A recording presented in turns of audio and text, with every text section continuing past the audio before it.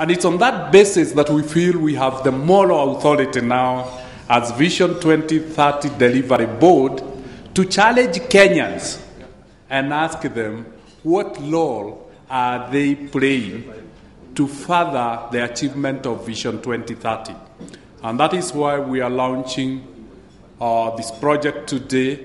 so that we can appeal to Kenyans to proudly start dialoguing and giving testimonials of what they are doing.